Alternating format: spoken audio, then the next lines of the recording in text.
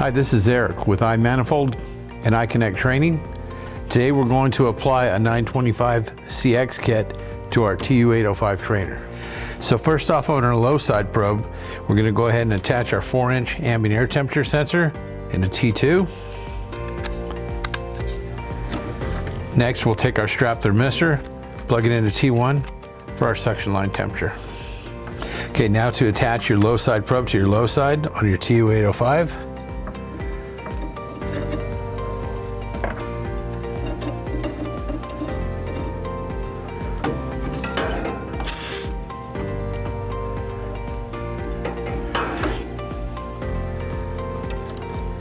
Now for the thermistor. Now to apply the thermistor to the suction line, place the thermistor up on top, wrap the strap, and simply pull it through the V, and you're attached. So now we flip this unit around so we can see this better. We're going to apply our high side system. First off, we're going to take another one of our 901M strap type probes, T1 for our liquid line, and a second probe in T2 for our discharge line temperature. Now we'll go ahead and attach the probe. So now we'll go ahead and apply the high side probe to the high side port.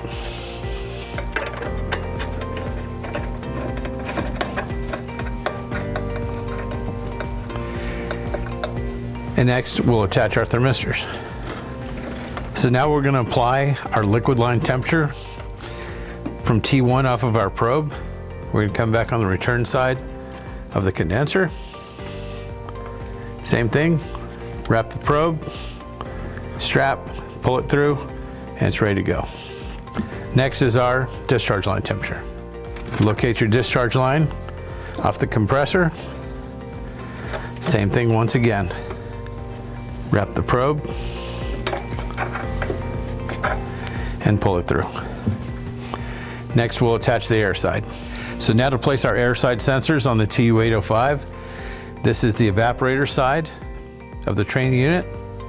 You can tell that from our condensate drain pan here. Airflow is going to be coming out, so we're going to take our supply air temperature probe, a 911M, put it into the clamp, and simply attach it to the side of the training unit. This will take our supply side air. So now the last probe to apply to this TU805 is a return air probe. Attach it to the clamp, make sure you're able to get airflow over the side, and just apply in front of your supply air fan. This will give you a nice place to get return air temperature. Now the system's all set up, connect your iManifold, and you're ready to go.